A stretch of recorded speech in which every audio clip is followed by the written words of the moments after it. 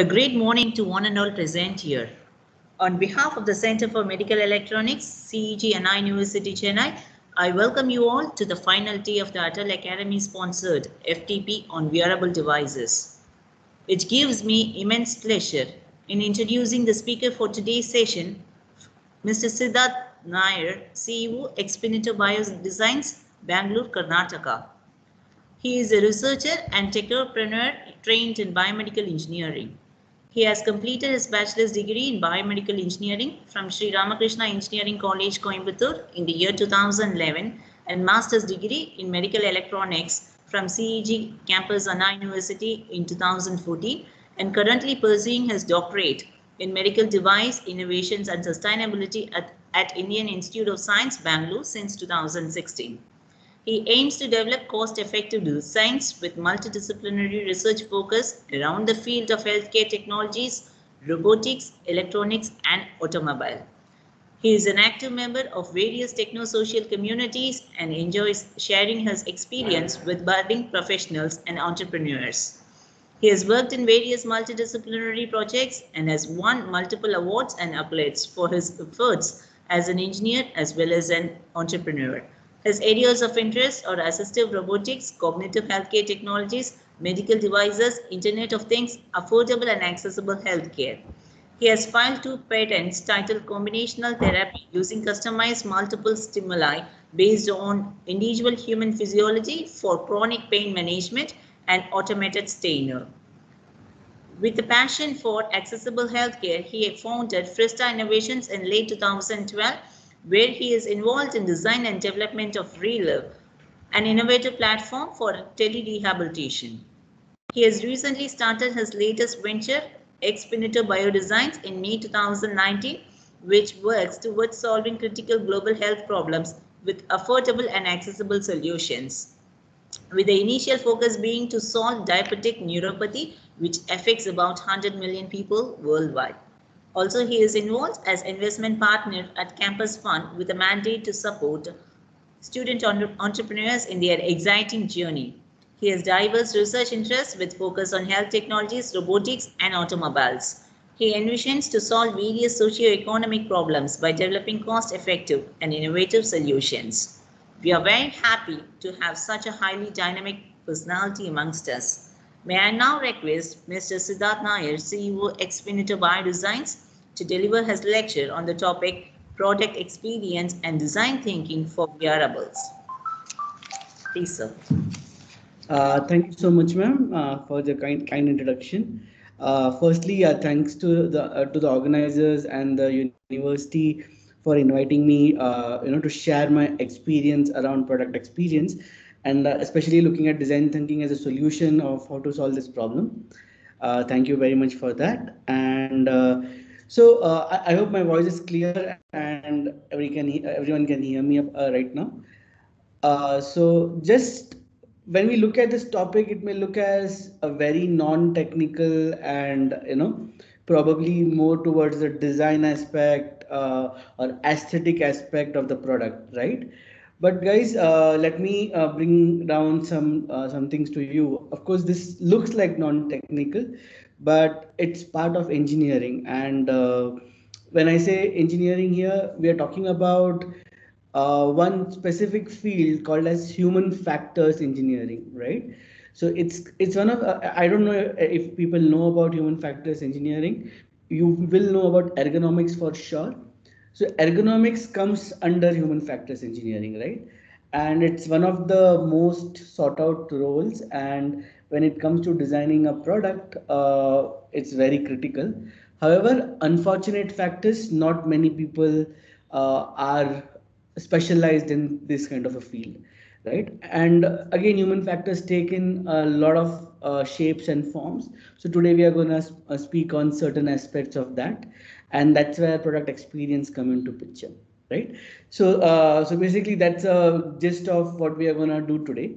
So today's lecture, rather than just me talking about theoretical stuff and a lot of other things which you can find in internet, what I thought is I'll have more case studies for you, and we'll take you through examples which can help us understand this topic better. And at the end of the session, I'll also let you know why I chose this topic specifically and to address in this forum. So I hope we are good with that. And secondly, if any question in any anywhere in the topic, please feel free to ask. I'm not sure if your mute is if your mic is enabled. If not, please put it in chat. Probably Saminathan sir or one of the organizers would give us the question. So yeah, so with this, let's start this lecture today. So guys, when it comes to product experience, why it becomes very critical, and one of the major reason why we have to look at this is because this known but unknown phenomena called as technology rejection. Okay, it's been some time since people are working around this area of technology rejection and trying to see why people reject technologies, right? And my Professor Muntumuni, was the co-author of this particular paper. You can always have a look at it through Sage Publications, and they are beautifully mentioned of the various reasons with respect to users why they could actually reject a technology, right? And to be frank, technology rejection is not merely the negation of its acceptance. It's not just about the acceptance. It's lot more than that which comes into picture, and that's what actually drove the whole idea of product experience. Because leaving off technology for a while and getting into product, so basically product is the subset of the technology, right? So it derived out of the technology. So a lot of products were actually made in the market and it was getting rejected. And specifically, a lot of variables were also involved in this picture, right? So now companies had, industries and research had a scenario where they had to understand why it is failing. And that's the whole idea of technology rejection coming into picture in the first place. So looking at it, as per the paper, they were looking at some factors which leads actually to technology rejection, and the paper did a lot of literature review, some interviews, etc., and they found out these five factors which are majorly involved or a major reason of technology rejection. So one, and I'll give example for each of these factors with some known examples actually, so that becomes easy for us to understand. So one is technological complexity. Second is technology fatigue. Third is level of flexibility. Fourth is altering user base. And fifth is switching cost and loss aversion, right? So these are the five factors. Now, if we look at deeply each of these five factors, let's look at first technological complexity. Now, when it comes to technological complexity, why it may fail or why people may stop using it, right? So in this example, I'll now for these five examples, I'm switching away from variables and I'm giving you general examples. So when it comes to technological complexity, especially people who understand software and people who have worked with Linux, specifically Ubuntu or any other form of Linux as such, that's the best example of technological complexity. It's a beautiful piece of software, a beautiful OS. It allows you to do so many things. But if you look at a general user, right, it is too complex for them to actually use the OS well enough, right? Because every time they have to remember a command or something like that, right? It becomes very difficult for them to understand. However, Linux, how it started and the way it is there today, Ubuntu, there's a lot of changes within that as well. However, it was so complex that many of them rejected the technology. That doesn't mean it's a failure, but it just means that it could not attract the crowd that it wanted to attract, right? So that's one of the example of complex. So if you keep your systems complex, it's gonna happen that people will go for an alternate solution, even though the alternate solution may not be as elegant as your solution may be. So that's the first reason why people may reject your technology. Second is technology fatigue. Now, best example for technology fatigue, I would say, is probably Facebook. When Facebook started and when it was going through, a lot of people were using it, right? Many people still use it. There is no doubt in it. But people who used, 7 years back, are not as active in Facebook anymore as the new users are there, of course. But those people who they got bored of all the storyline, all the news feeds, people being happy, blah blah, right? And then they started to switch on to probably Instagram, other side of social media, right? Because people start getting bored of the same thing again and again and again and again, right? So you need to keep having your system which is interesting enough for them to keep excited about it, right? So that's the reason why technology fatigue becomes one of the areas where technology rejection can happen. Third is level of flexibility. Okay, so now here this is an interesting example because big debate when it comes to level of flexibility, and the best example for that is Apple, right? Now Apple always believed in closed ecosystem, so they were not flexible enough for other things to interact and the whole platform to be developed around it. They were not interested in that. They wanted to build their own unique based system and things like that. Fair enough, it gives a good product experience for sure. However, it is not flexible enough, so many users who can still afford it yet want this flexibility may not come down to Apple products, right? So that also can happen. So that's also a factor of technological rejection. But as I told you, none of this factor means that it's about a product failure. Okay, it can still succeed. Fourth is altering user base. So if you look at altering user base, best example that I can think of is BlackBerry, right? So people from enterprise usage used to use BlackBerry a lot because the platform was secured, it was not as adaptable as Android, and people liked it, right? However, as more and more people were already using Android and those people getting into workforce, the young ones, they started to more be more focused towards Android or iOS, right? And not much BlackBerry.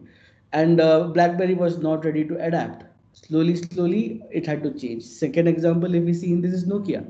So when Nokia had their phones, if you remember the 1100 and 3300 and all those models, if you see those phones were very sturdy in those era. But then as Android was coming up, it was becoming less and less less and less options were given in Nokia, right? And thereby slowly the user base altered from Nokia to other phones like Motorola, today it's Redmi and other players. People just change to another brand, and thereby it rejects the technology. And what happened? Motorola had to actually stop getting into the mobile phones. Next is switching cost and loss aversion. So if switching cost is not high, people will automatically, reject your technology and can actually go to another one. So these are some factors why people reject technology. And if you see, interestingly, none of these factors we consider during our product design and development, especially if we consider wearables or any other medical slash consumer products that we look at, right? So we don't look at these factors much. And we focus on its features, technical capabilities, possibilities, etc. And we forget about users in this entire picture.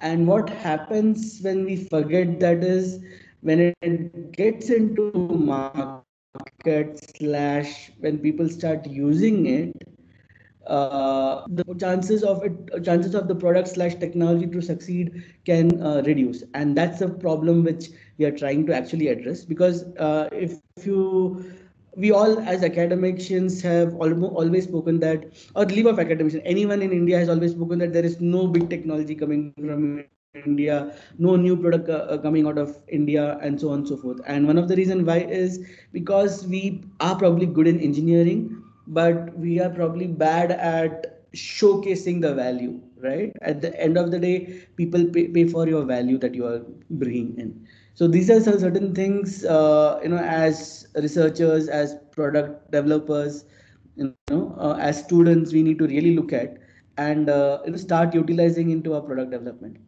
And before I go to the next slide, one of the main reason for me to also choose this topic is I know most of the audience today here are faculty, right?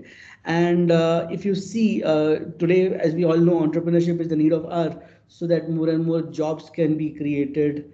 And then there is another issue that we see is or all the news all the time it keeps coming in that employability index and all those other things, right?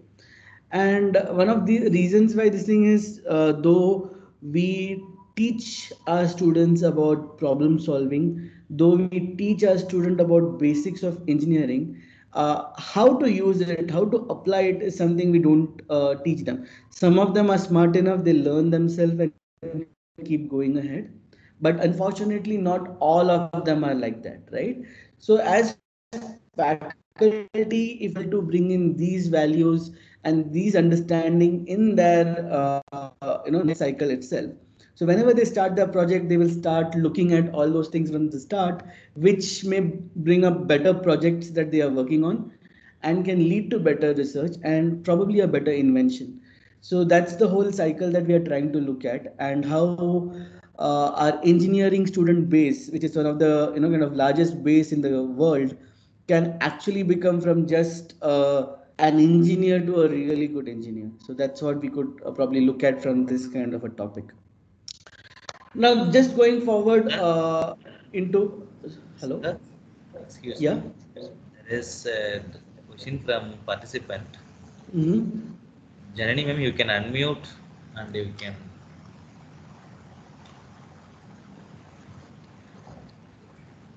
Janani ma'am.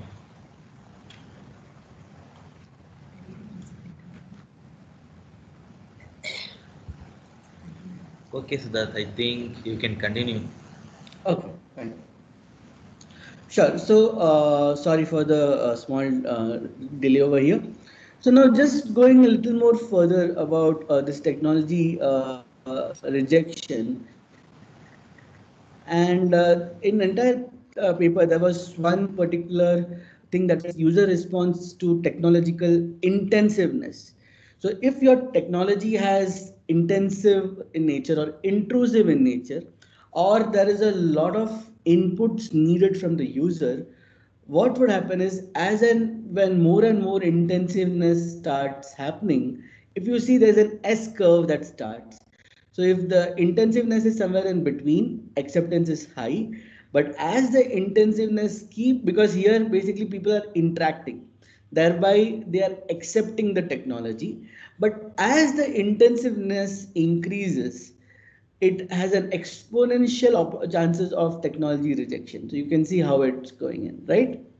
So this is something. Now, if you look at an example for that is, I would say to an extent, mobile phones. Mobile phones are slowly coming into this range. Why? Because our screen times have increased, and because of the blue light effects on our eye and all those things. Now people are getting into a scenario where they would like to have a balance between usage of mobile phone and not using it. So we need to be very careful in that aspect also. Sometimes over a period of time, the technology which is a really innovative one may lead into a zone where slowly it will start get rejected, and there will be a one point when suddenly they will reject it altogether. And if you look at, and it cannot be only because of intensiveness, it could also be because there are better and simpler alternatives that have come in, right? Because of that also it could be rejected.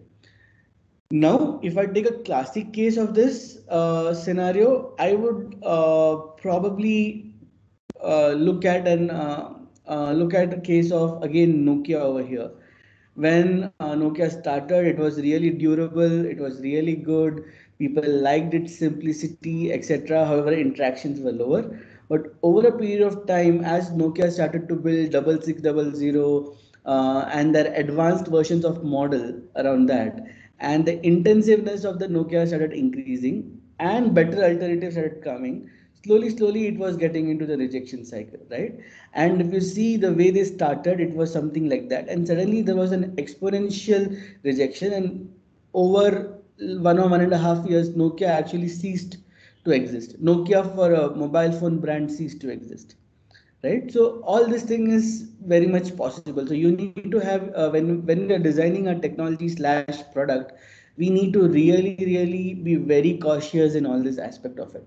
Unfortunately, sometimes we don't look at it in a better way, right?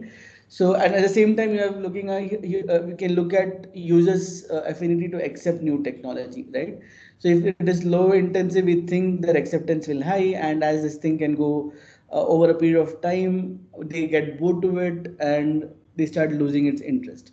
And example is, at least if I take my own case, when I buy a new phone, I'm very interested to use it for 5 or 10 days or 15 days at the most a month, and slowly after a month, it's a boring thing for me, and it just becomes another piece of material for it, which has a use of telephone, of course. So this thing also has started to have this thing is also seen these days.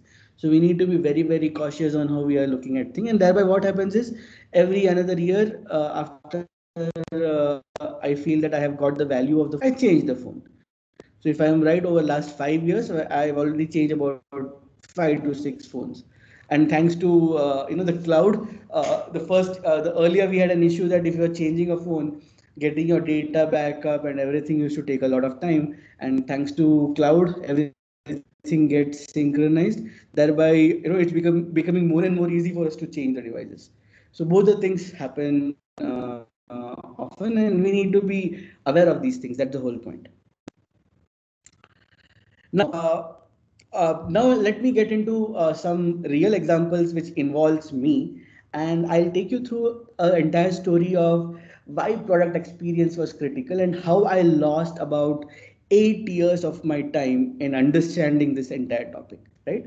So it's more of a story time. So please feel free to kind of bug me, ask me any questions that you may have, and we can then take it from there. Right. So now when it comes to the story, I was basically 2011. I graduated my bachelor's. 2012, my mom suffered with neuropathy, and she had accelerated attack of neuropathy. So what had happened here is her right leg got numb, and she was not able to move. She was in pain. She can't sense anything. At the same time, it was a painful thing to be seen, right? I was working at that time. I was having a great job and things like that. And when this thing happened, I knew that I had to do something. As one, I can't do anything. And that was one of my motivation to join my masters. And my masters I did for electronics. So this was in 2012. So I had luckily cleared it. Through that, I had got into the system to study my masters. And while studying my masters, I started to design a system of neuromodulation, where the whole idea was similar to TENS, but TENS is transcutaneous electrical nerve stimulator. People who know biomedical can understand that. But the whole idea here is, can we have a Siddharth, yeah, sorry for the interruption, Siddharth. I think yeah. you have some internet connectivity issue. Your audio is little bit stucking. Okay. Yeah. I don't know. Wi-Fi network shows me full, but yeah, we'll try to see how can we improve it. If there is any, just let me know. I'll just stop for a moment that time. Okay. Now it is better. You can continue. Yeah. Yeah. Yeah, perfect. Sure. Thanks. Yeah, so I was telling, so basically, whoever knows biomedical, they may know about a TENS, which is transcutaneous electrical nerve stimulator, where we give some electrical stimulus, and the whole idea is to stimulate the nerves. So my idea was quite similar on those lines, where I wanted to get some feedback from the body to understand what is the impedance level of the body and how is the response of the body. And based on that, I would give a stimulus to the patient or the person here, and would try to kind of stimulate the nerve over there. Thereby, by constantly stimulating and constantly sort of fooling your mind, we try to modulate the signals, and with the hope that with constant stimulus, the nerve will get kind of triggered and re-triggered, and you may get out of this thing. So that was the whole idea. And if you see the research segment and have a keyword search of neuromodulation, you will come to know more about it. So that was the whole thing that I was developing for my mom, and I thought, okay, it should work. So I was doing it as part of as while being a master student at CEG. So I made this. If you see this image, this is an image of 2015, if I am right. Okay.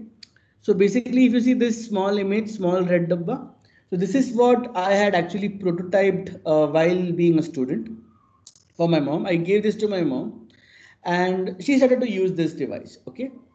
Now, funny part is she used it for 4 weeks. She had no response at all, and fifth week onwards, it responded. Right. So her right toe actually started to move. She could actually start feeling the pulses again, and slowly it was helping her.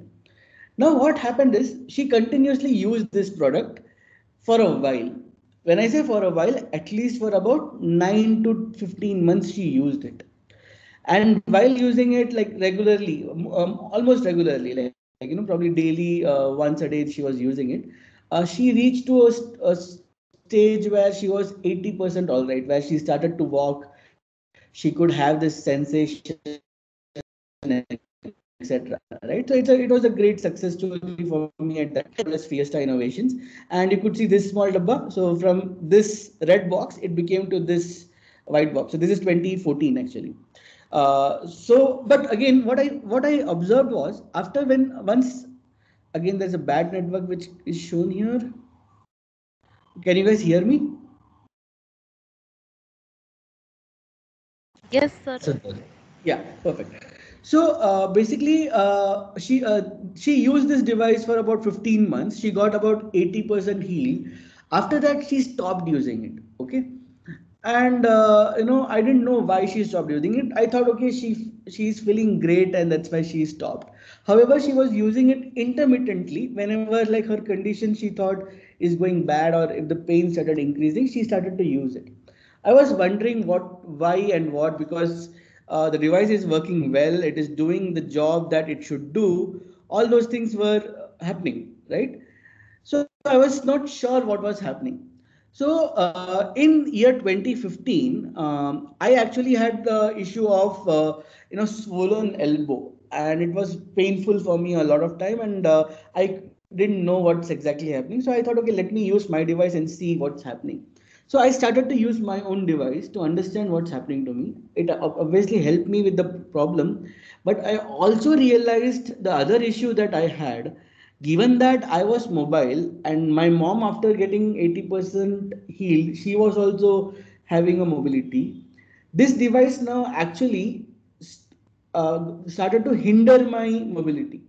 That means if I have to use this device for that 20-30 minutes, I have to just sit. There is no option with me, right? So basically, though it is a portable device, very small, handy to cover, but there's a wire coming up in it, and there are two electrodes going and sitting on the hands, right? So this basically stopped the mobility, and thereby when I am like I'm in pain, but not in a scenario where it's too much, I may not use that technology, right? So this is something which we figured out, that okay, it had to be a little more wearable and not this kind of a wearable, and this technology could be worked. I had spent a lot of energy. Of course, the technology was validated and tested and everything, but still it was not action, and we had to stop this company. That's the story for us at that time. But then this is the version one where functionality worked really well. There was no problem with that. However, the rejection point was it hindered my mobility by the usability was a problem in this case. Okay, this is the first case that I was to tell. And then, as I told you, as the story continues, okay, again, there is some this thing. Okay, again, as the story continues, I finished my master's in 2014. I was trying to get this working, got some grants here and there, got some funds here and there, but it didn't move. It had to stop. And that's when I thought, okay, I should try and do a master's in innovation space and try to understand the mistakes that I must have made. So I realized that I've not made big mistakes as such. It's just very small mistakes that I've made, and technology was successful, right? So I thought, okay, let me try to take another case and see how things actually happen. And that's where version 2.0 comes in picture. So this was version, okay. So now in this version 2.0, I did one smart thing. I did not prototype, because prototyping a lot of involved, and then you do a lot of validation around it, right? So what I did is, while doing my PhD, I finished my comprehensive exam. Until the comprehensive exam, I was actually trying to understand the entire ecosystem, all the processes, everything, and I was trying to figure out why my first thing was going wrong, right? Thankfully, I got my admission in ISC, and that could allow me to do it. So after doing it, what I did is, in 2019, I started working on it and all those things. In 2019, again, I started to take back this project, and we started to design a concept on wearable, which I thought was my first mistake. So if you see now, that one big wire which was coming, everything would have gone to this particular kind of strap, and device which stimulus can plug into the strap directly. Thereby, there is now you can be mobile, right? So that's also what we thought. And then we thought, when people wear it, we can get some sensation data. We can try and look at how to quantify pain and things like that. All those things we thought. So this is our second concept which we designed. But this time, as I told you, I was smarter. I did not prototype. Rather, what I did, this is also, so basically this kind of sketch or this kind of concept design is also called as prototype. Okay, functional prototype is not only the method of prototyping. So before I started to do a functional prototype, I thought, okay, let me make a conceptual prototype, which is in form of an image. Now this image I took to people. I started speaking. Doctors liked the idea, because doctors here are not users. They are enablers. They liked the way it would have worked. Nimans, we started speaking to some doctors in Nimans and things like that.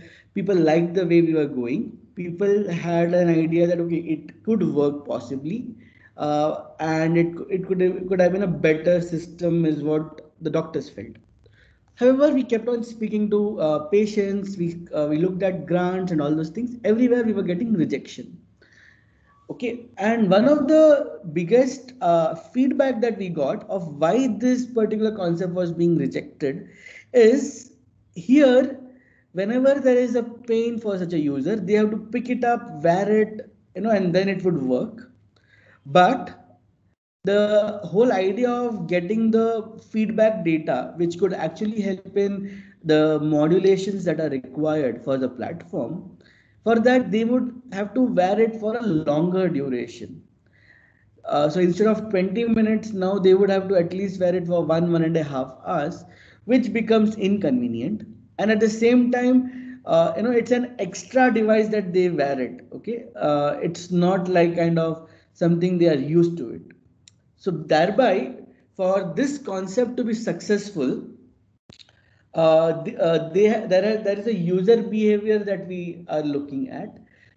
So basically, where the user wears it daily, gets it, gets the pain off, and keeps giving us the data, and then they have to do it daily, the same thing, right? Which may or may not be feasible, and thereby this concept was getting rejected in the entire piece. So we started to do this part, and that's how we understood that, okay, if we look at changing a user behavior, probably the concept which could solve so much of problem will not be accepted. See, over in all this thing, one thing was clear: the concept was right, the technology was perfect, technology was working, but the problem is the user may not use it, as intended, and thereby the whole purpose of the technology or the whole value that you are creating in the ecosystem will get nullified, right? So that's what happens in this case. So we just spoke and we got this feedback, and this entire process just to get the feedback and understand the problem took us about roughly an year, right? So Feb 2019 I started, and by Feb it was clear that this concept is not gonna work. And that's when the third concept came in. So this is the current concept that we are working on. See, tech is same. Of course, there are a lot of add-ons, feature add-ons and everything, no doubt, and a lot of new technology coming into picture. So it's not the same tech as is changing the model. There are a lot of other changes also that is coming up in this case. So this third thing we started to work in May 2020 during the lockdown, and thereby there is a lot of delay also because of that. So now we went on to study further our understanding what is the thing that's going wrong and why are we not able to make it work? Why the users are rejecting an idea of wearing a new device as such?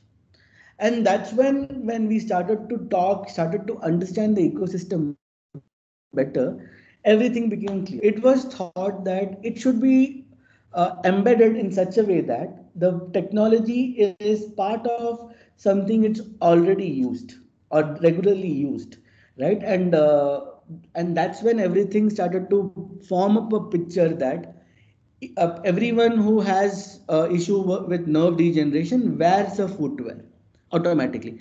Others may or may not wear a footwear at home and other places.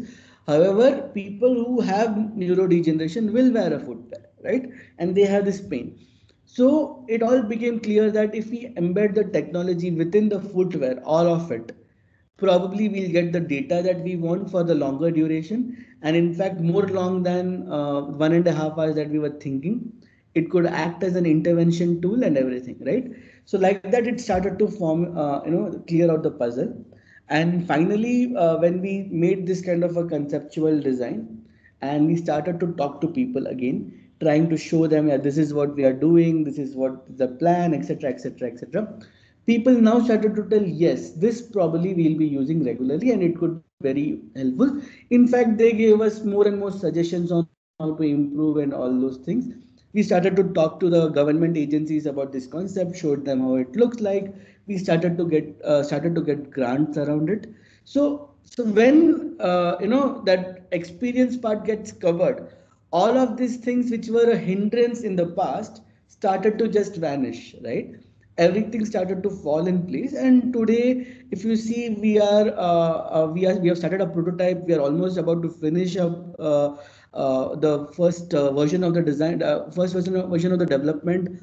We've got a couple of grants already, and we are planning for a crowdfunding campaign somewhere in May 2021, and the footwear would actually now get realized by April 2022. That is in market. So we could actually now do a lot of things fast, and a lot of people started joined the entire wagon. So and of course this has a lot of other things of course you have deep learning coming in picture because we are doing a lot of prevention in neurodegeneration. You have digital twins coming, so you can always look at this keyword like digital twins to understand what it is. It is basically glorified form of physiological modeling that we do, and other areas. So these are how things can start falling in place if we start trying to understand end to end the requirement of the ecosystem, and slowly everything can work out well for you. So that's where though we take this as the last thing and technology becomes first for us, if we don't see how the technology is going to be disseminated, it's going to be a big problem for all of us. So that's how version 3 of the footwear is coming up. Now let me go back to our topic. Since I gave you one 3-level case study, now we can look at, there are certain aspects and studies that are happening which tells that consumers resistance to innovation, especially considering smart clothing, because it's wearable. I'm getting into this topic, right? So based on a 2020 paper,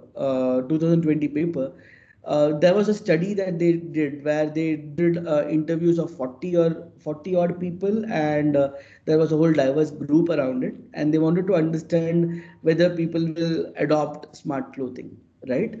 And as per all of our discussions, ideas, and even this entire workshop that we had, we are telling that wearables are the future. Smart clothing is believed to have an enormous growth potential, right? But however, when we go to the consumers, many of them have stated that they would not buy smart clothing unless a trustable brand produces it with appropriate functions and lower prices. So that's what is one of the comments that have come out. So anyone that we are going, we need to really look into either creating a trusted brand or collaborating with a trusted brand to actually take your idea to market. So both of them, both the way works. First way is a little pain because you will have to do all the hard work. Whereas in the second way, only thing that good happens would be, there's already a brand, established brand, and they will help you to cover most of your ground. And thirdly, if they look at, some people said that they refuse to purchase smart clothing due to aesthetic dissatisfaction despite the improved quality and performance. So you can see how aesthetic is becoming very, very important in this kind of a scenario. So now, given that I spoke about smart clothing and aesthetic, I want to now talk about one more case with you guys. And this case is also very interesting one if you look at it. And again, it's not exactly wearable, but a little in medical domain. And this is the case of smart cane. Okay.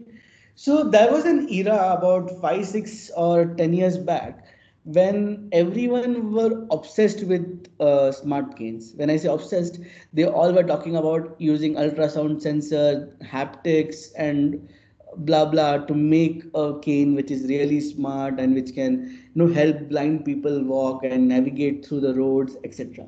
So that was the case, and there are many brands that came up with different types of smart canes, different colors, different materials, etc, etc, etc, right? However, there was one very successful one, which is a case study out of IIT Delhi and Phoenix Medical Systems Chennai, right? So they both jointly made a smart cane, which was supported by Wellcome Trust. So I was having an interaction with the designer of that cane, this thing. So what was, this funny part or the important part? So we all know blind people cannot see, isn't it? So we never think aesthetics is very critical for blind people, right? Because they can't see.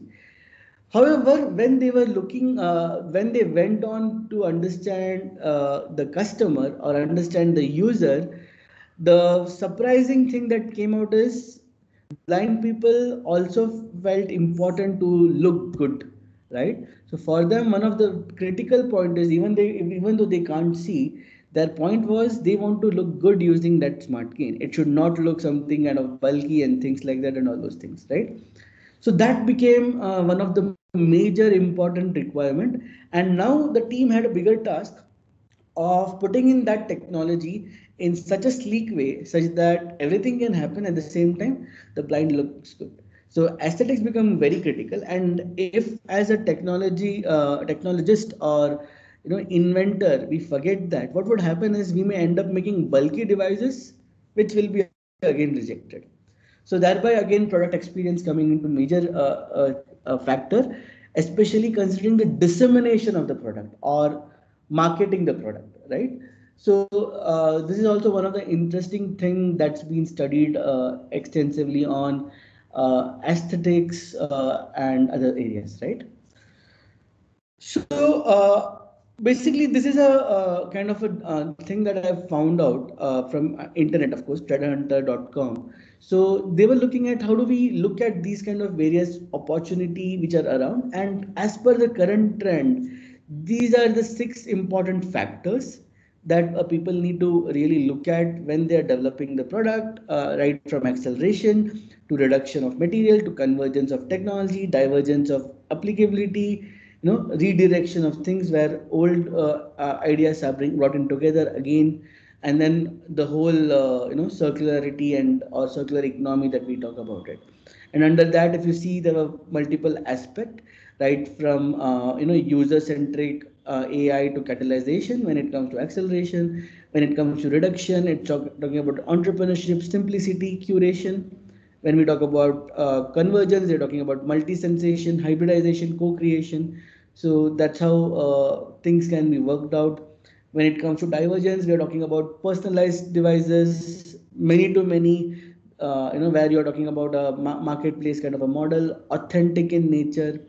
If you look at redirection, we are talking about right from certification experience to tribalism, that is community building activity. Finally, if you look at the cyclicality, that is bringing the old design back, they're looking at something like nostalgia, youthfulness, etc. So these are the pattern of opportunity that are seen, and it can be used in multiple ways. So having this trend, understanding of this trend would be very important when we are looking at designing for product experience. One thing. And as I told you, all this comes under human factors engineering, and that's one of the key studies where people are not many people are there, and looking at this as a holistic in nature helps a lot for your technology to be successful, right? So sorry for that. Okay, so now we've finished the first part of product experience where I've told you the problems, I've told how things happens, etc.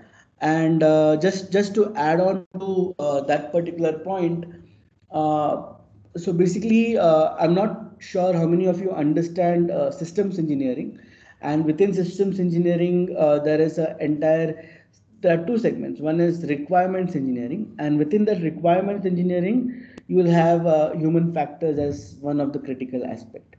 So if you look at requirements, and this all is before you actually develop a product, or before you develop the concept. So if you specifically look at into requirements engineering and human factors engineering, or some people also can call it as usability engineering, right? These are the things that you need to really bring in before you start your conceptual design, so that when you design your concept, you can trace back whether you are able to satisfy these requirements. Human factors, usability, so ergonomics comes again under usability slash human factors, right? You need to look at all of this thing if it works, and only when that works, that concept becomes successful, or a concept becomes holistic in nature, and then you start the whole development cycle. And why this is important is, as more students are now getting into entrepreneurship, since they don't understand these basics while they are in college, or while they are working as project in college, or they've not heard about it. What happens is, many times these students actually tend to make a product which is failing because they have not considered this properly. People may say that it's common sense, but again, common sense is not common among all, right? So thereby you need to really understand this as a process.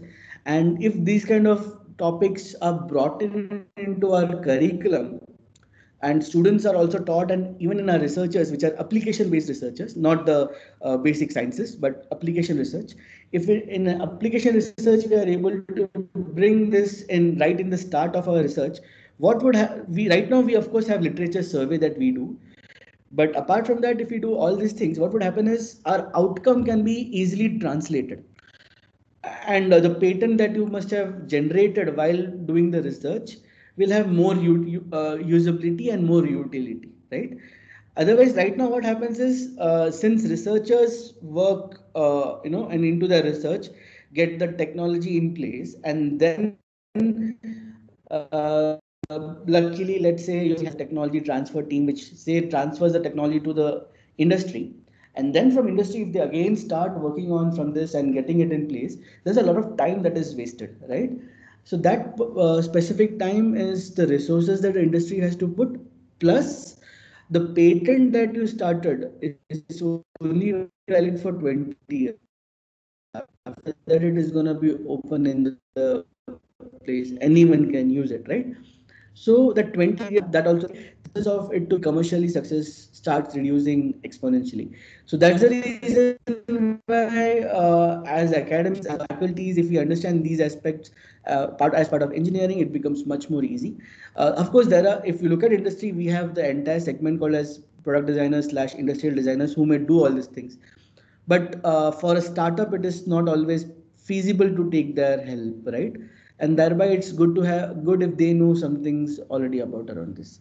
So now, what we'll do is, before I get into design thinking, which could be a solution for this problem, I can take some questions for next 5 to 10 minutes, and then we can get into design thinking.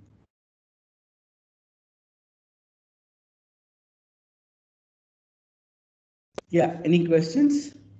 You can put it in chat, and I can ask from there also. That's also But totally fine. if you're having any doubt, you can also raise your hands so that we will allow you to unmute your mics.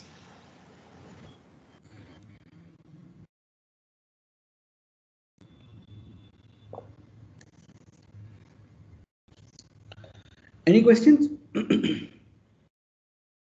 Yes, so Yeah. that way there is one Someone person. has raised the hand. Yeah. Yeah, Arunagiri, sir, you can unmute. Good morning, sir. This is an informative session, okay, and I need some help regarding a material which we can follow, which we will not miss during designing or doing a research for application research, sir. So you mean that some kind of a framework which you could follow, right? Or some kind of process? Exactly. Yeah, exactly, sir. Yeah. So there are two things here. Right now, design thinking, which I'm gonna talk, will help you do that. Okay. Secondly, as part of my PhD, I have come up with something that I call as MD3, that is Medical Device Design Development and Dissemination Framework, where actually as a toolkit and as a game, I have covered all these points step by step. That should be published in another 3 months. So I'll be happy to share that as well when it comes in. Okay, sir. Anything regarding to other field of application other than Uh, medical regarding no. You can. So all these things are generic actually, Okay. but you know that PhD we can't even have it generic, right? So we have to have a specific application. So as a case study application, it was medical in case, but it can be used across the field. Okay, thank you. And design thinking, which I'm going to talk now, is a generic one as well. Don't worry about it.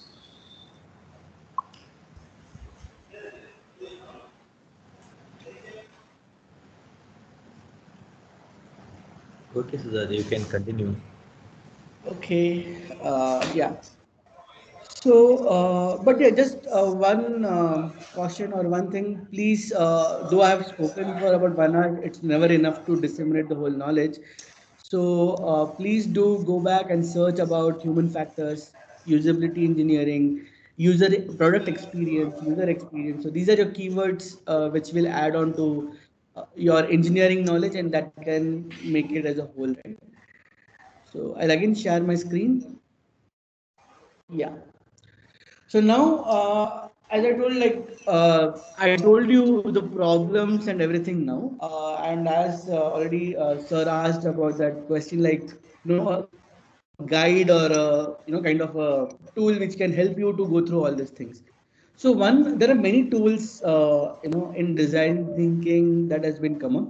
So one is Stanford's D School model. Another is UK Design Council's Double Diamond. As I told you, as part of my PhD, I have come up with a model as well. So there are multiple models that have come own benefits and disadvantages, right? So one of the models that right now I'm going to take is called as Stanford design thinking process. Again, I cannot go in depth. So what I'll do is I'll talk about this is a very easy process, and then I'll go you through another case study with you.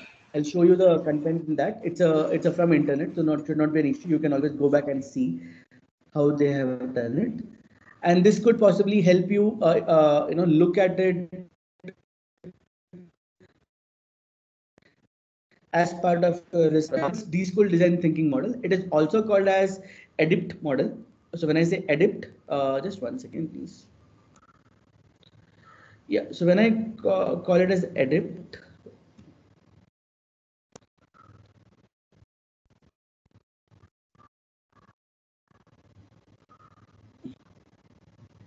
yeah. So Stanford's design school process, it's called as adapt because it's a abbreviation for empathize, define, ideate, prototype, and test. So that is what is adapt model we talk about. So when we look at Adapt, so what they do in this model is first they will empathize with the people. So instead of just doing your literature review, they will also interview people, affected people. They will shadow. When I say shadow, that means they will follow them, try to understand their day-to-day life, what are the problems that they are following, and with these issues, what all things can happen, etc., etc. So they shadow the person, they try to understand more, but in all this process one thing is clear that they will not judge the person can be bad, good, or whatever it is. They don't judge the person.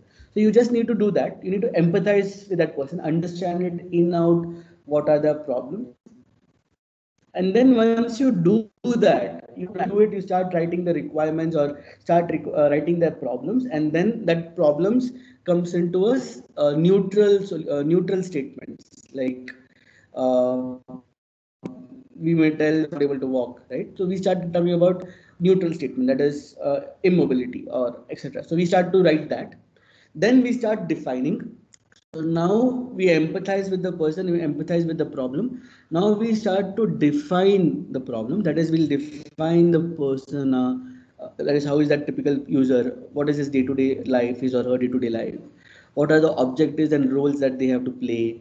What are the decisions that they need to take?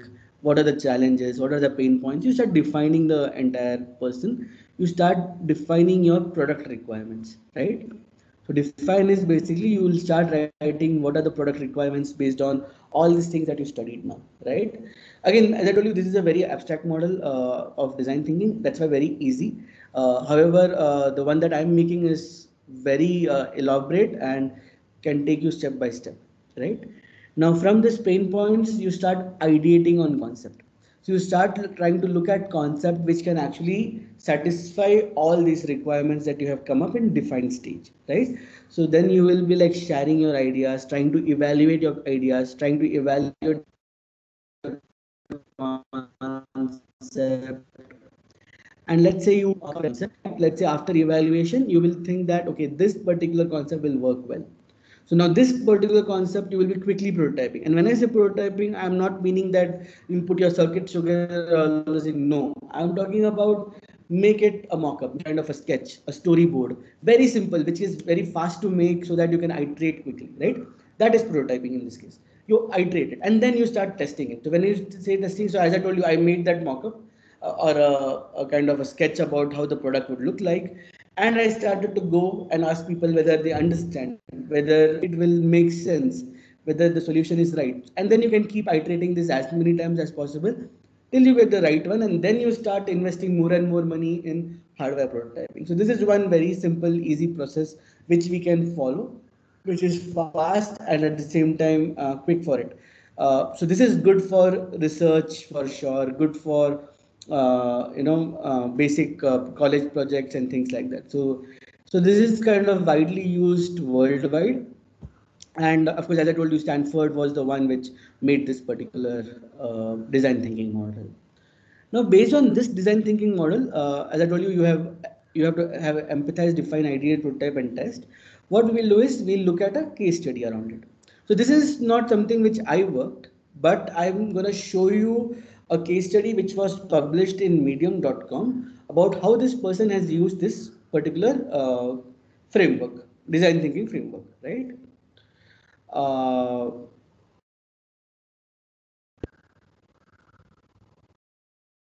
yeah. Uh, can you all see my screen now?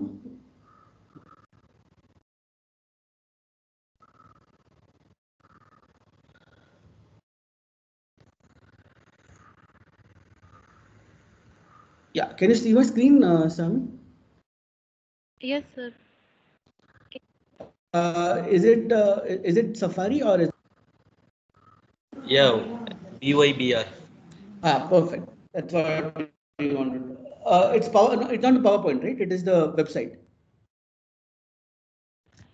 Yes, sir. The It's the website. website, right? Yes. Okay. So now this is a medium.com's website where people can publish their case studies or their articles.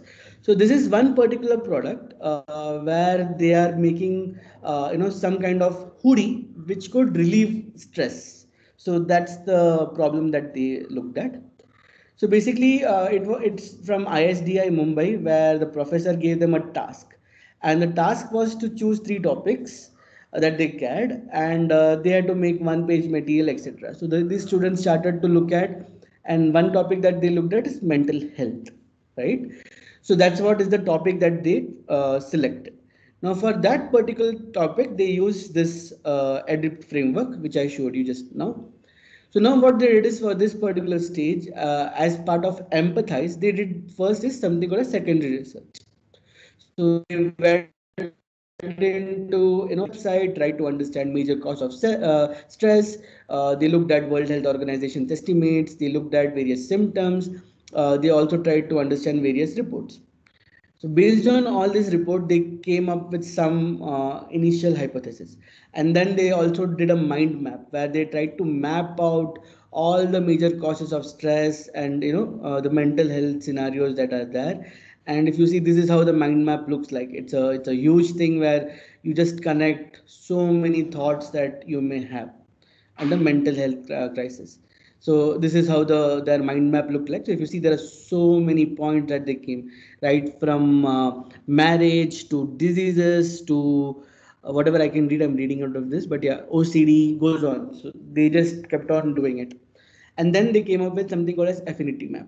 So affinity map is to gain some clarity and define the problem. They took out similar topics from the mind map and clustered them into themes. So it's also called as thematic analysis or affinity map.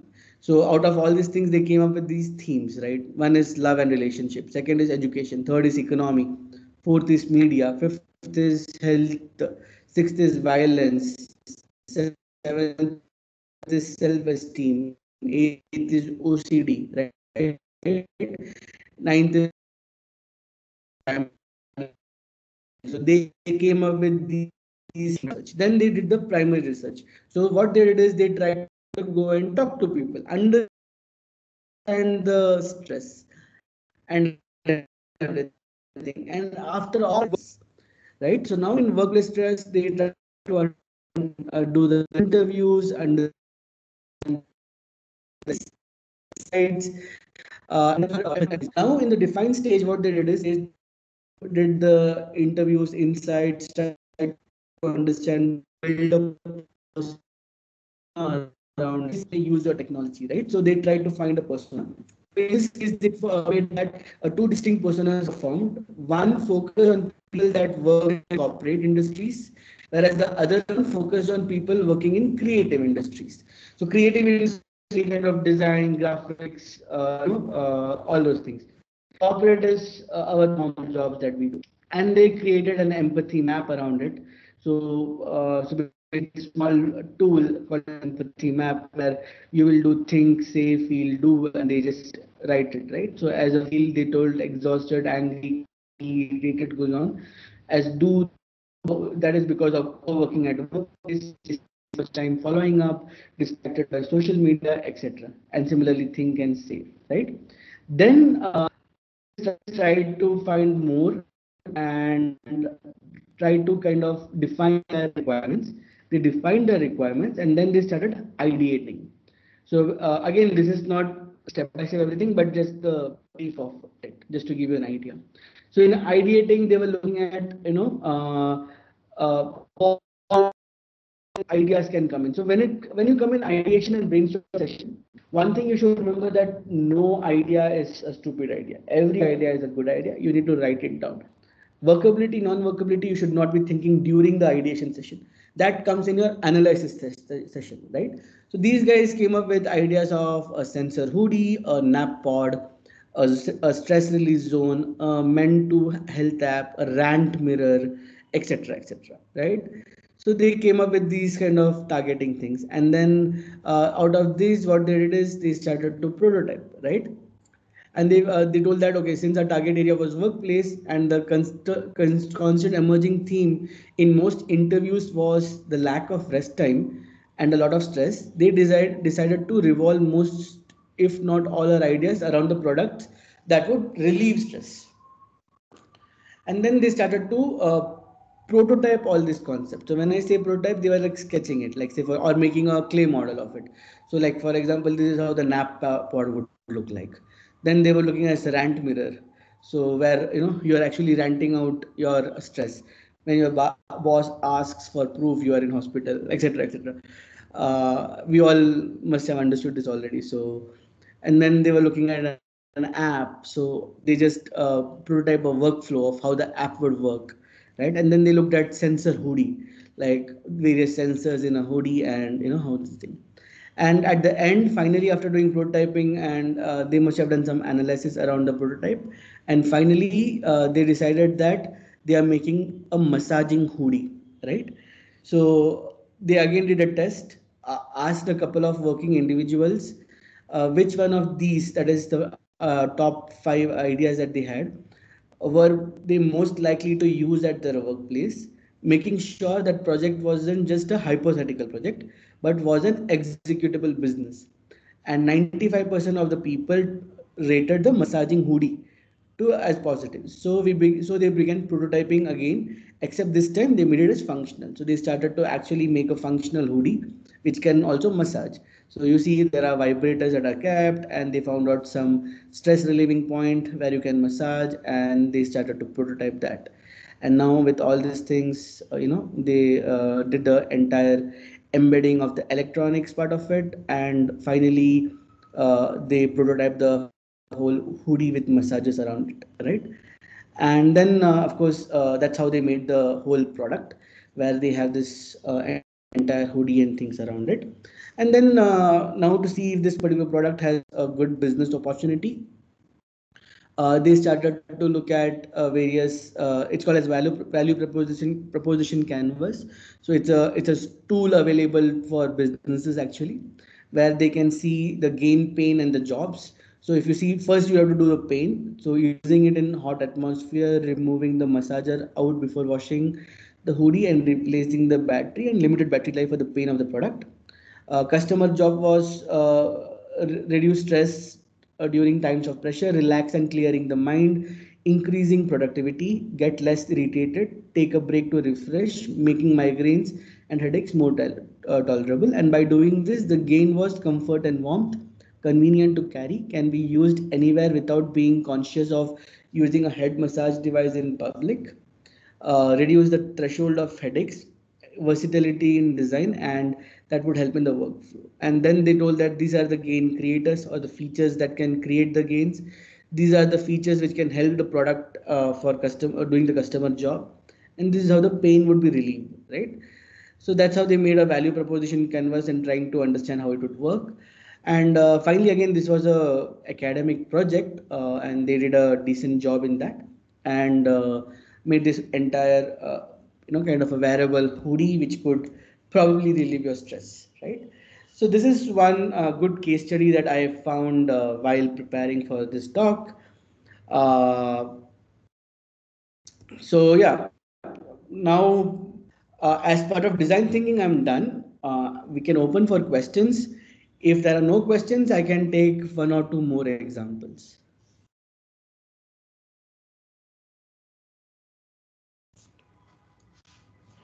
Any questions?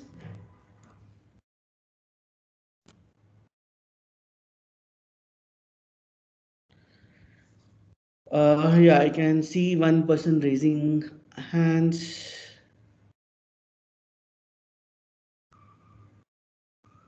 Savinathan, can you unmute Umesh MV, sir? Hello? Can Just you a guys? second, sir. Just a second, sir. Sure. And is there any questions around in the chat, because I cannot read them? There are some blank messages that I can see. Siddharth, wait. Yeah. That's a question. Umesh sir, now you can unmute. Hello, sir. Yeah. Siddharth, what you are talking about edit, right? When you say empathize and define, then it is going into ideate. So is it empathize when you are doing it? It is basically, I can say that it is it's like a survey, and when it comes to define, is it a market research, what market requirement specifications, MRS, in the No. industrial parlance? No. Here we are not talking right now about business. Here we are not talking about surveys or trying to see if there is a problem. Here in empathize, we are trying to understand the problem. What is the problem we are trying to understand? Right? What are the what is the day-to-day job of your user we are trying to understand? We are trying to see how all the product can benefit them. We are trying to see here, right? Okay. So this is not a survey. This is you going and talking to people. When I say talking, I'm talking about taking interviews with them. I'm talking about shadowing them. That is just following and observing what are their work that they do and noting down the observations, right? That's basically I'm collecting the information regarding the new concept or new product, right? Whatever I'm going to do it. No, we are taking information about the problem, not the product. No, that's what the problem. I want to convert it into a product. Then I will look into the problem as a as my this one. I look the problem as a product for me. No. See, once the problem is there, I can attack. I can get a solution. Then it becomes a product, right? No, Mr. Umesh, that's the whole point that I'm trying to make it. When we are doing this empathize, the solution should not be in your mind also. And we should not even think of product at that time. It's like just a human to human understanding of what's going on. That's it. The biggest problem in this is we are trained to look at solutions. And if our brain is trained to that, as soon as we see something, first thing that comes in our mind is solution, right? So the whole exercise of empathy is just forget about everything and just see what is the problem. Just understand, nothing else. No solution, no product in picture, nothing. It's just like pure talking about people. That's all. Okay.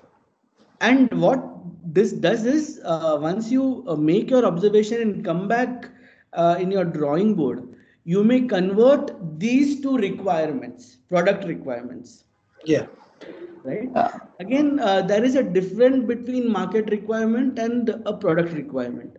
So market requirement is you're just looking at, what is the marketplace and how it is, what is the competition and things like that. But in product No, it's requirement, not necessary. Not necessary. The market, this requirement is what the problems, whatever I identified with the people. When I discuss with the people, I get the what are the pain points and all those things. That is what, when you say that see, if somebody wants to this one, see, now he has got the idea what are the things he got, what are the problems the people are facing, or what are the pain points, then he will note it down. That is, if I want to do it, I want to get this pain to be relieved or these pain points to be addressed, then I need these things. So that is where we call it as MRS. It is not necessarily that the marketing this one it is. So that's what as I told you earlier, that's where I follow the terms in requirements engineering. Yeah. So as I told, as part of Yeah, system. that's what only thing is, what I'm saying is, it is when you theoretically, when you're talking, when it comes to the practical, this one aspect as an industry, this one, see, this is equivalent what I'm saying it. I'm not denying what you're saying it. I agree, sir. So, yeah, because requirement specification is starts from that. Then what you are saying, product define, when it comes to the define this one. So this is basically a product requirements, right? That is what product requirement specification PRS, right? Define is product requirement. Totally right. Yeah, but empathy, I am just telling is we think it is a little different aspect of it. And secondly, so that's what Umesh said, as part of my own startup.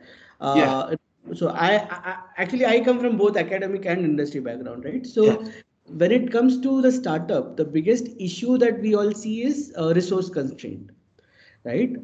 Basically, when I had started, I didn't even have a single penny with the company in it picture, right? So, in those kind of a scenario, how do we use these kind of tools is what is the most critical aspect. And what happens in the empathy stage is when we keep talking about it to so many people, and when we show them the test, what will happen is we will start creating collaborations which will enable us in developing the products. So thereby this kind of methods help you more. But again, if you have some resources already, that is always a faster way to do it. Yeah. Yeah. The best example why I gave this one was you heard about Sumo, right? Tata Sumo. Yeah. That is Sumit. Actually, that is Sumit Gaonkar. It is actually his name. They gave that this one Madgaonkar or something. It is his. Actually, he was a Tata direct general manager or higher position. Right. He Right. went. What he did is he used to go to the what is that? All dabas. Mm-hmm. He used to go there at lunch hour. He used to go and he used to sit with there. And those truck drivers, when he comes, he is converse with them. He doesn't say that I am so and so, all those things. Just as a casual, this one, he used to talk to them, talk about trucks and all those things. Then they used to give the pain points what they are facing. Exactly, sir. Yeah. That is So how that's he all. came out, because the people in their this one, they say that he's a higher position where he's going for 5-star hotel food and all those things. They were suspecting him about that. And Correct. somebody followed him. When they followed him, they saw that he's going to dabas and he's sitting with the drivers and talking. Then they realized what he's doing it. Then he Correct. came out, he came back and he gave this one. This is the problems the drivers are facing. So our truck should have these facilities. This is what changes we need to do it. Correct. So because of that, in his name, that Sumo, they gave that whatever the Jeep they converted, right? That is in his name, they gave that. It is not the Sumo. Usually we feel that it's a Japanese name. It is not a Japanese name. It is in his name they put that. It is Got first 2 letters of his name and the last 2 letters of his what is that Surname. address. This one, what the family name. That is Got what it is actually Sumo is. Right. So So that's how I'm linking with that empathize there. exactly, sir. So that's what I'm trying to tell you. So though we have seen this one of examples everywhere, the point Yeah. is when we get into our own development, we forget to do this, right? Yeah. Somehow, Right.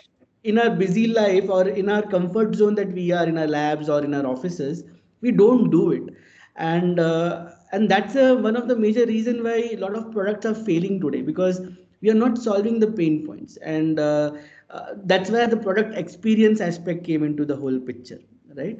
So it is, as I told you, it's nothing new. It was always there. Some people knew it. Only thing is we Yeah. are trying to formalize it so that all know it and we have better chances of success. That's the whole idea of it. Yeah. You're Thank totally you. right about that. Yeah. Perfect. Yeah. Any other question or any other comments? Thank you, sir, for sharing your experience in this. Thank you, sir.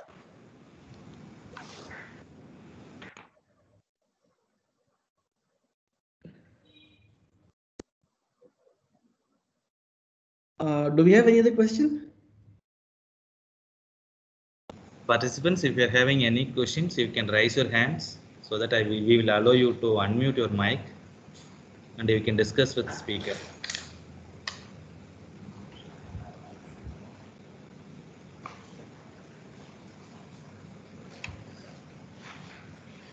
No, so that you can continue. Got it. So what I'll do is I'll take one last example and probably end the session for the day. So if we look at one more example that I had, it was called as Orcam i2. Okay, so Orcam i2 is basically what I'll do is I'll do a Google search as I talk so that it becomes easy for you all. Yeah, so I'm just again doing a Google search and I'm typing Orcam i2. Okay, so this is also a very interesting, kind of case study. So basically, if you look at Orcam i2 and images, it's a small device here. So if you see this particular part of it, there is an attachment to a specs, right? So the whole idea of this particular device was to feed a people who are either partially or completely blind. So because you all know that blindness also has a degree of this thing variation. So this particular device was that. Okay. So now what they did is basically they embedded a camera in it so that whatever the person reads or something, it gets converted to a sound, and there's a small microphone, and using kind of a bone conduction kind of a thing. If you see here in the image, this particular microphone used to give the data to them, right? Or basically they can listen to what you're talking about. So you can look at the bone conduction. You can see this image where there's a small speaker and that they can hear on it. So this is what they made. And here, if you see, the whole idea was to help such people. And this has been a good product experience altogether, because they did not only handle that aspect of it, they also looked at aesthetics, and there was also certain more features that they tried. So let's open the website itself for you. So if you see this Orcam i2, they tried to okay, there's some issue with this.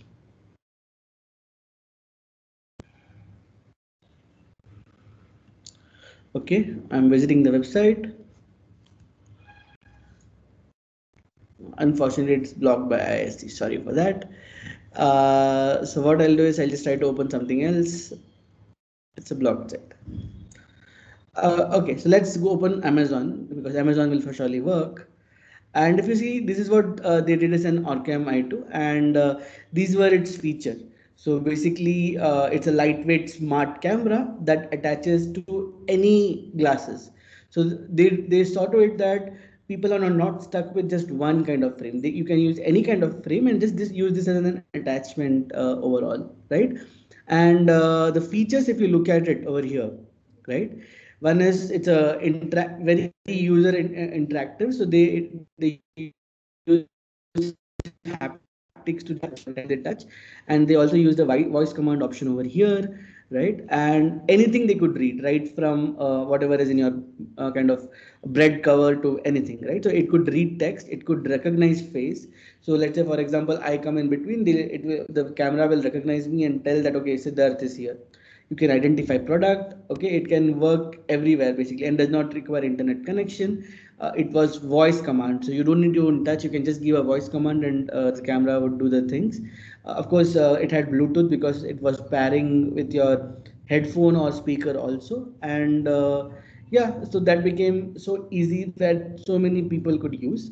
However, the drawback is, unfortunately, given that it's a solution of West, US and others, if you see, the product cost of a new is somewhere around $2,000, about 1,35,40,000 rupees.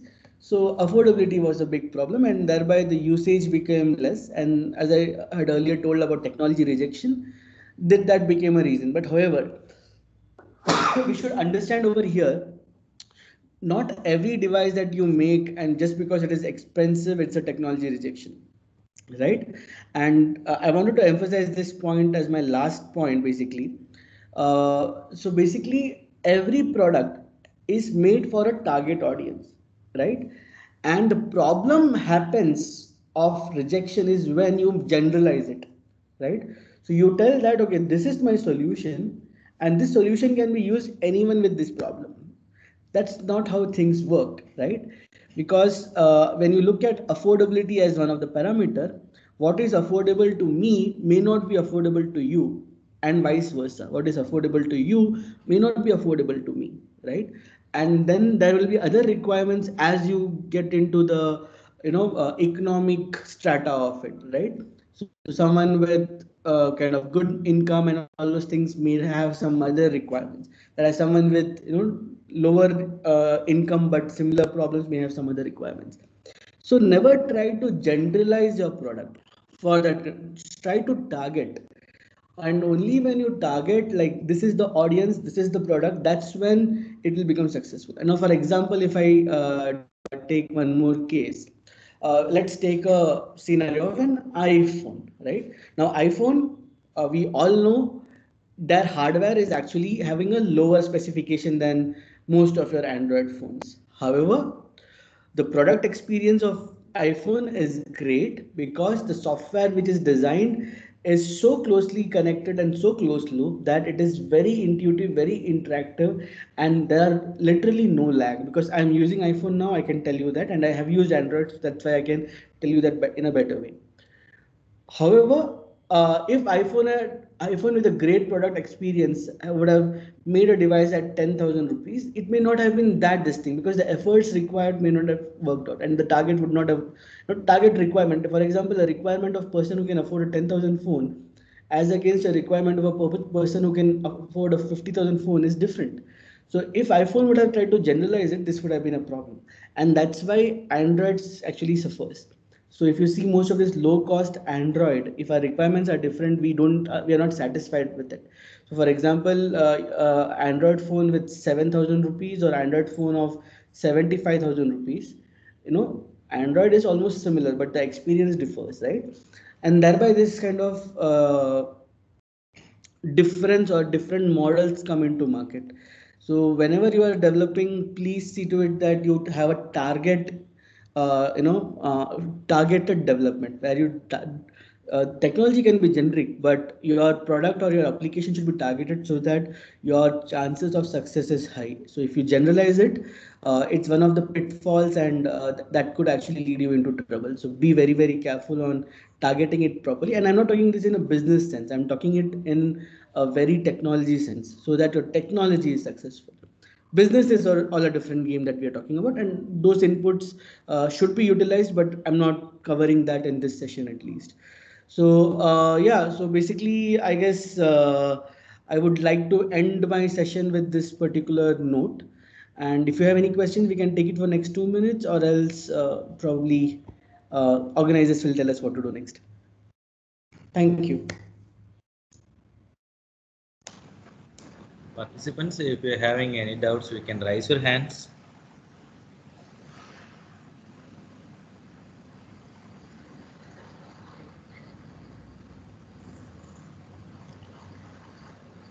Okay, I guess there are no more questions. So yeah, then we can end the session, I guess. Yeah. Nijisha, Yes, sir. can you summarize? Okay, sir. Yes. I take this opportunity to thank Mr. Siddharth Nair, CEO, Exfinito Biodesigns, for giving a very informative session on the topic Product Experience and Design Thinking for Wearables for this online FDP on wearable devices. The presentation was well constructed, and I am sure that all the participants could easily follow the presentation and capture all the information that Sir gracefully shared it with us. Beginning with technology rejection, Mr. Siddharth covered the factors associated with it, citing various examples. The case studies were educational, and design thinking process from usability engineering was really educational, and the case studies helped us in understanding it better. Sir, I must say your personal experience of the product development, especially the development of your product, which was based on neuromodulation, was amazing and motivational. Sir, we are extremely fortunate to get another interesting talk from you in this FTP. I, on behalf of the organizing committee, would like to thank you for giving us this opportunity. Thank you so much, sir. Thank you so much for the opportunity. Have a great day.